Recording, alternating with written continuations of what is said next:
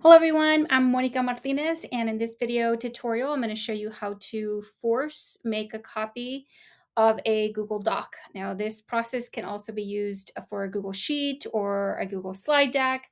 So you're going to be able to apply these steps to that when you want to force people to make a copy of those documents as well. All right, so let's get started. What you see on the screen here is a Google Doc. I've made this into a template. I've titled it template. Of course, you don't have to do that. But I've got a template project management document here. So that's what you've got on the screen. All right, so when I share this, I want people to make their own copy, right? Now, usually you can share a link where they have view access, but they might not think to, oh, let me just make a copy and go to the file menu and make a copy themselves.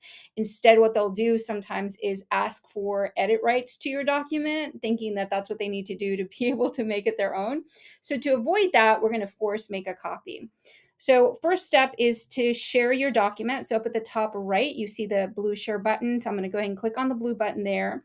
And I'm going to change the settings here so that anyone with a link can view.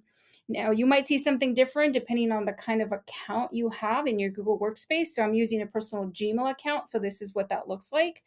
On a school domain account or a work domain account, this will look different in that you'll have different kinds of options here to share within your domain if you want anyone within your domain to be able to make a copy and not necessarily make it fully public. You might also not see this option depending on your domain settings where you can't set it to anyone with the link. Regardless, whoever it is that you're sharing this document with, they need to be able to have view access. So let's click done there. We've done that part. Next, we're going to come up here to the URL of this particular document. We're going to look for the word edit, which is right here. And from that word all the way to the end of the URL here, you're going to delete that and then type in the word copy. I'm then going to select the entire web address with now the word copy. And I'm going to open up a new tab and I'm just going to paste it in. Now, this is the link you are going to be sharing with your users, with whoever needs to have access to this document to make their own copy. As you can see, this is forcing them to make a copy. It's not sending them to the document.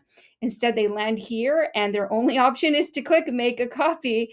And once they click on that blue button there, it'll take them to their own copy of your document, which they can then rename whatever they'd like and, of course, start to edit.